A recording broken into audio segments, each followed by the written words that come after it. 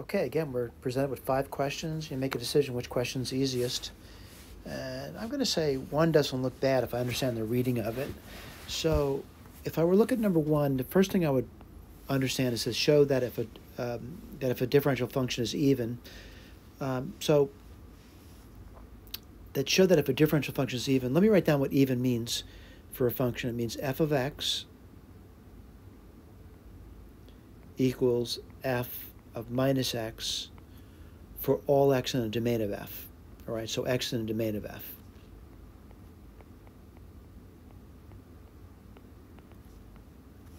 All right, then we'll say, show that, it says differentiable. Let's write this down. F prime of x equals f prime of minus x times the inside, which is minus 1.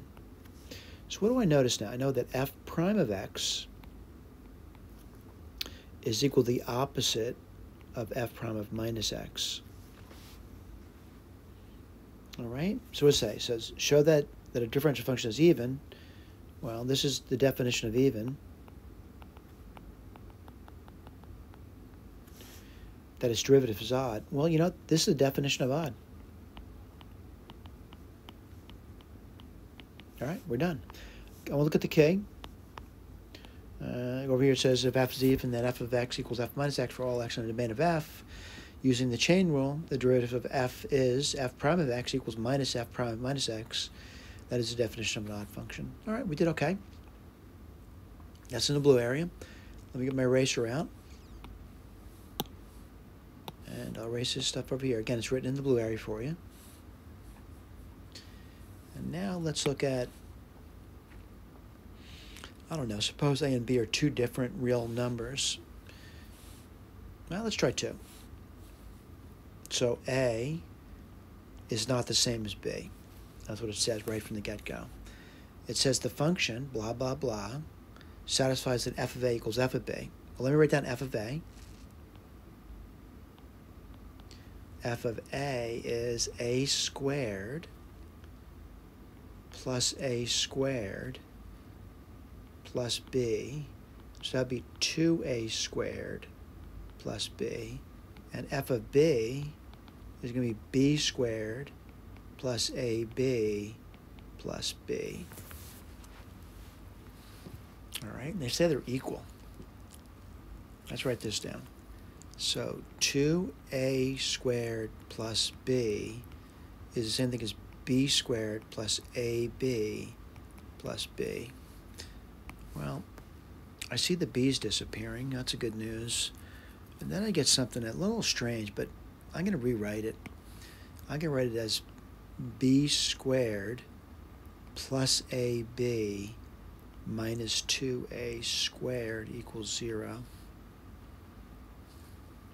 I'm hoping this is factorable, right? You get b and b. Let's see, if I use my finger numbers, 2a and a. And let's take a look at this. So it looks like this. Let me just see if that's true. B times b is b squared. And then you get 2ab minus ab. Yeah, looks great. So I get solutions to this problem right over here, right? What is the solution going to be? B equals a. That can't be, though, because they said this over here. This couldn't be an answer. The other answer is b equals minus 2a. Right, it's right over here. But again, this one makes no sense with the original wording of the problem. Now, what's our question? What's the value of f of 2? Wow, let's write that down. F of 2. Well, if we write that down, what's it going to be? 4 plus 2a plus b.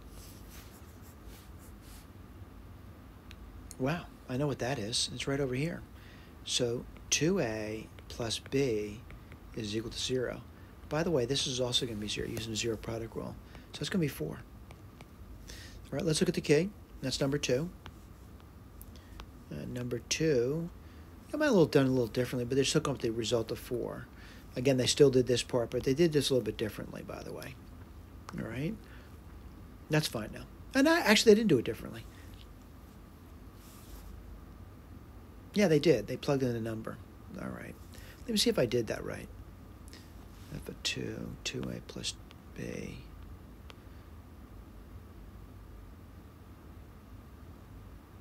Yeah, they did a little differently. They made the substitution before going forward. But anyway, equivalent.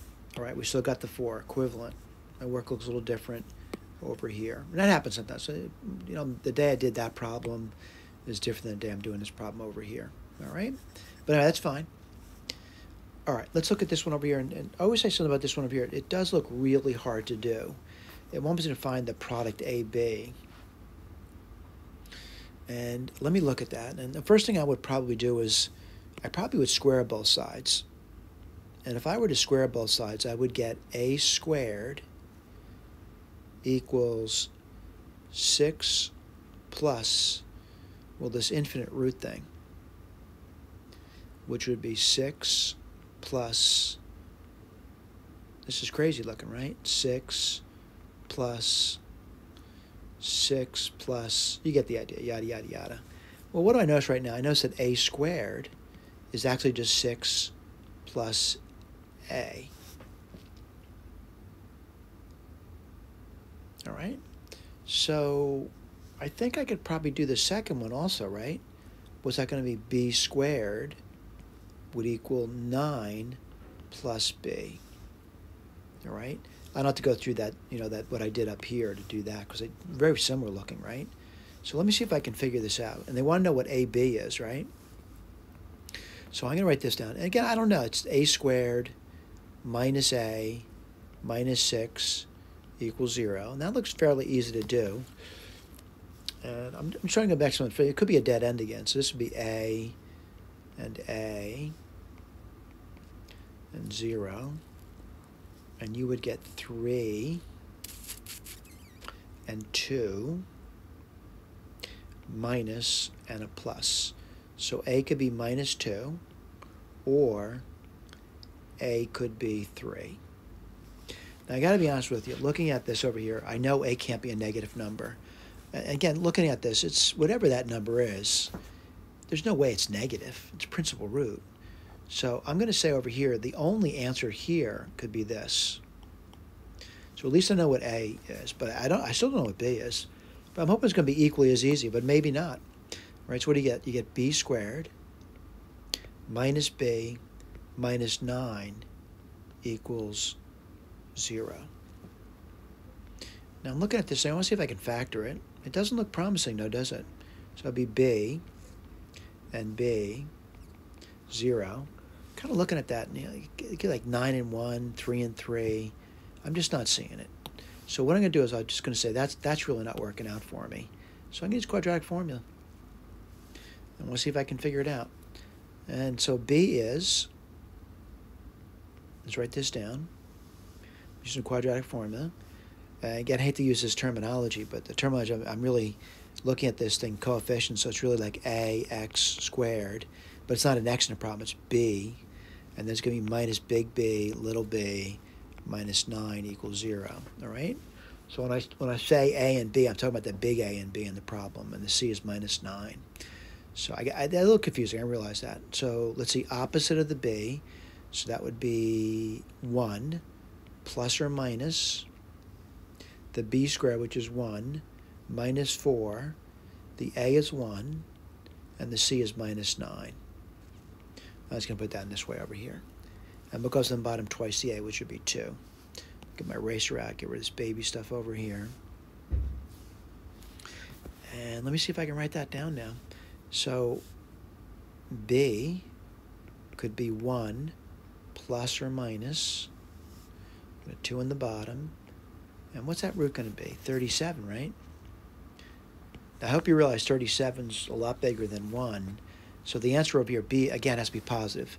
And again, you may wonder why I know that. I'm looking at the principal root, and whatever that is, it's got to be bigger than 0. It's got to be positive, right? So I think I know what B is now.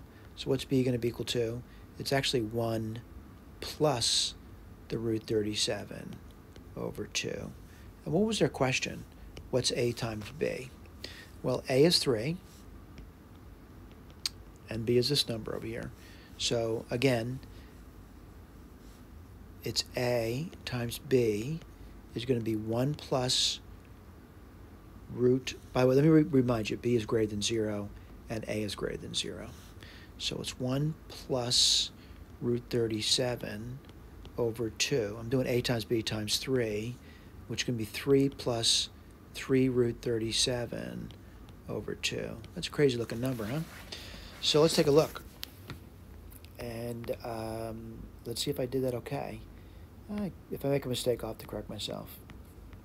This is number 3, right? Yeah, right here. Let's see if I wrote that right, though. Short memory, right? You know what? I made a mistake somewhere. I got to fess up to it. And, you know, what did I do wrong? I mean, someone says, what did you do wrong? I did something wrong somewhere. Now, either in my key or here I did something wrong. I got to figure it out. And, you know, because I wrote the key, by the way, so maybe the key's wrong. So let's see, minus b, minus 9. So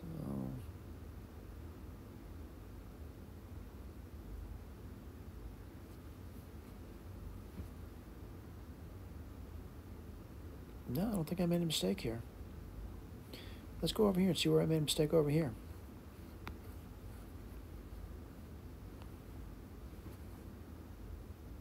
Yeah, I made a mistake here, right here. That's a mistake. So I got to correct that. This needs to be corrected. You're not going to see this, by the way, but I'll correct it. And let me write that down in my notes. So I got to correct. Let me tell you what I got to correct over here. This happens sometimes. I got to correct number 3 in 5.31. Number 3. I made a mistake in the answer, and the answer should be 3 plus 3 root 37 over 2. All right, I got that written down. I'll take care of that later. All right, so I'm kind of running through the problems, and I got to do the next thing up. And let me see if I wrote that down. 3 plus 3 root 37 over 2. Let me just erase my work over here. I need room. It's like, you know, you teach at the whiteboard or blackboard, they're always erasing, right? One thing nice about video, you can always go back and look at it. So let's take a look. I'm going to go to number 4. Number 4 says, how many integers satisfy that? You know, I'm not going to think about that. I'm going to just see if I can solve the inequality. And that would be n4 plus 6n minus 6n cubed. I'm doing what most teachers would tell you to do for an inequality that's nonlinear, is to get it compared to 0. And I'm looking at that,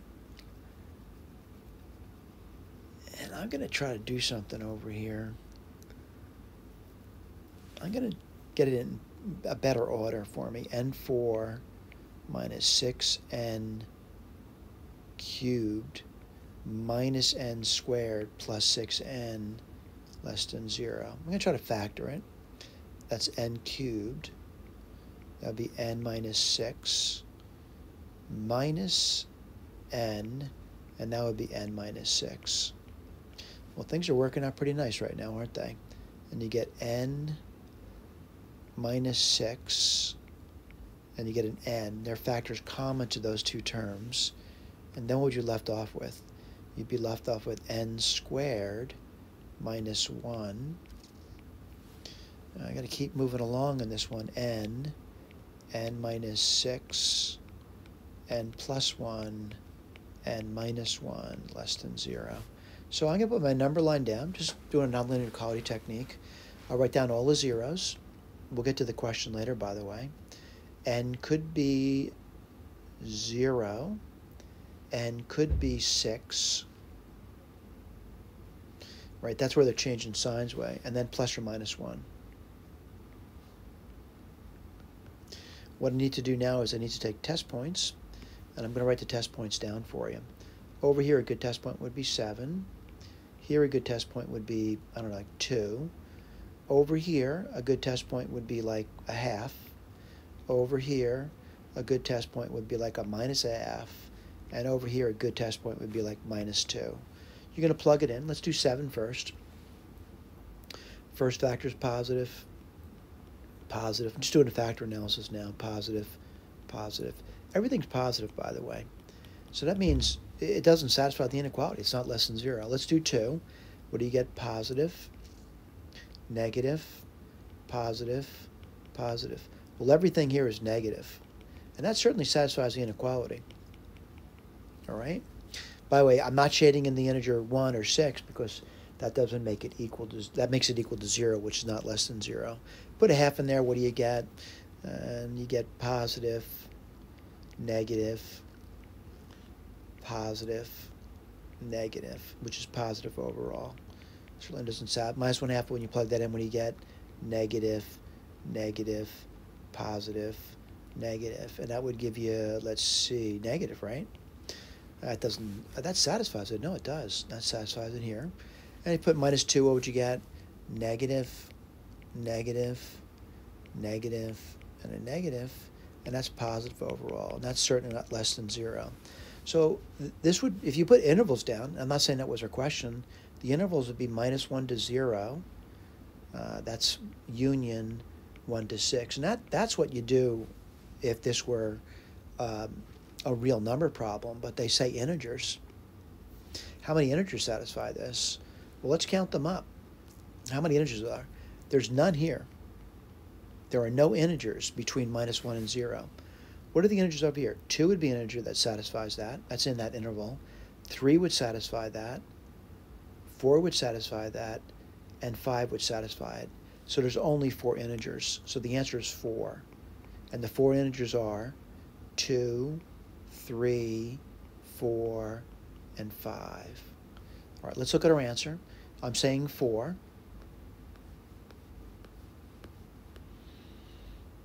Yep, I said 4, and I did say 2, 3, 4, and 5 are the only integers that work. All right, let's go to the last question. And let me get my eraser out.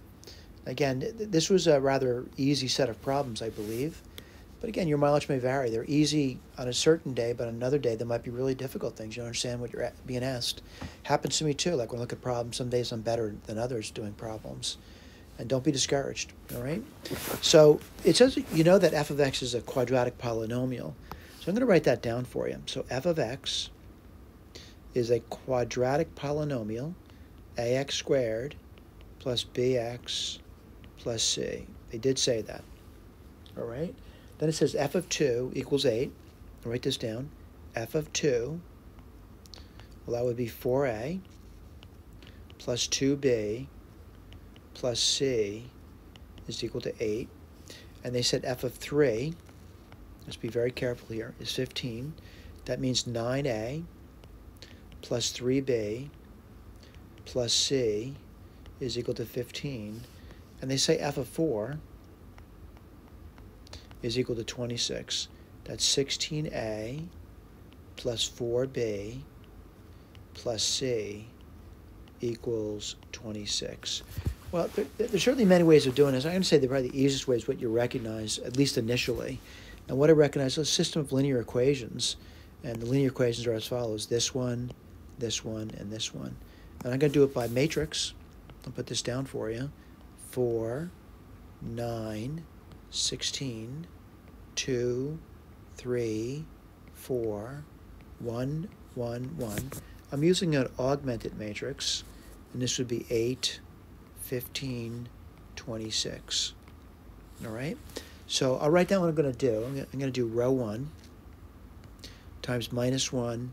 I'm going to add it to row 2 and give it to row 2.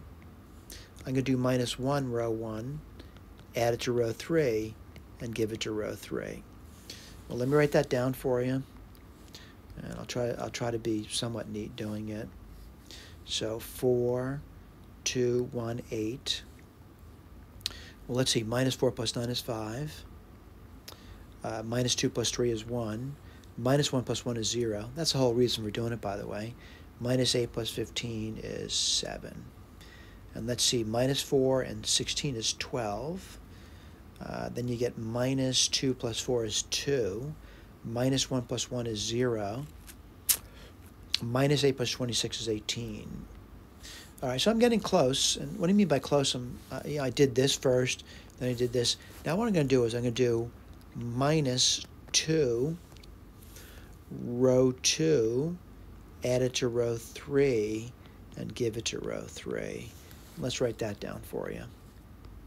So you get 4, 2, 1, 8, 5, 1, 0, 7. A little more complicated. So minus 2 times 5 is minus 10, plus 12 is 2. Minus 2 times 1 is minus 2, plus 2 is 0. And then, whatever I do with the zeros are going to be zeros. Then you're going to get minus 14 and 18, which is 4. So I got something over here. And let's not forget, this is A, this is B, this is C. So I get 2A is equal to 4, which says A is equal to 2. So I just did this row. Now I'm going to do this row. And what does it say? It says 5A plus B is equal to 7. Well, I'm pretty sure A is 2, so that means 10 plus B is equal to 7. And that looks pretty easy to me. I'm going to say B now is minus 3. Now I'm going to go to the next row, this row up here. I'm going backwards. It's called back substitution. What do you get? You're going to get 4. Whoops, sorry about that.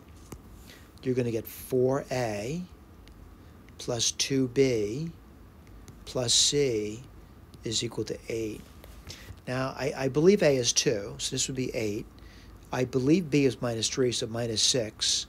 And I believe C is something, right? And what would that have to be? C would have to be 6. So what was the question? If you know, what are the sum of the coefficients? Well, let's write this down. Well, the sum of the coefficients, right? What's A? What did I find A to be? A is 2, 2x squared minus 3x, because B was minus 3, right? And C was 6. What are the coefficients? Let me point out what this means. This is a coefficient, that's a coefficient, and that's a coefficient. So sum of the coefficients is going to be 2 minus 3 plus 6, which is 5. Let's see how we did. Oops, going too far there, aren't I? Yeah, right over here. And I got those numbers over here. Okay? So that's not so bad.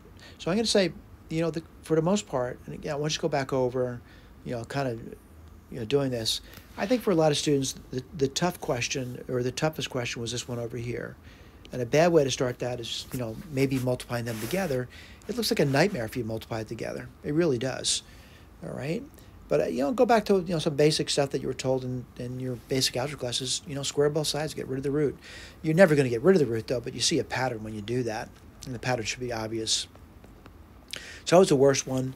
This one also over here, I want to point out, for a lot of students, is also really difficult. They don't know even where to start in the problem. Look back at definitions. Do you know what even? Do you know what odd is? All right, that would be nice if you knew that. All right, the definition of even and odd. All right, let me point out what I mean by that. Even functions,